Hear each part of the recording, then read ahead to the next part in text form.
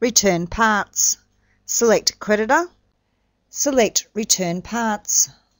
Vendor. Type vendor name, then press the Enter key. Click the Add icon.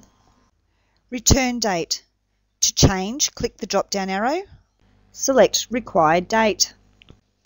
All parts receipted through order receipt in the past 6 months will be listed. If a longer history than 6 months is needed, click to tick the checkbox, Show all receipts. Returning. Type quantity of this part being returned, then press the Enter key. Part number. Type correct part number if the stored number is incorrect. Refer to the part sticker, then press the Enter key. Repeat on each part you wish to return, then select the Remark text box. Type required wording, then click the Save icon.